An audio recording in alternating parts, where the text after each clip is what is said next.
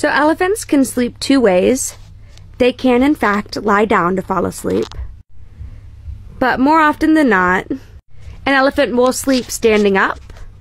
Elephants are really heavy, so standing up can be more comfortable.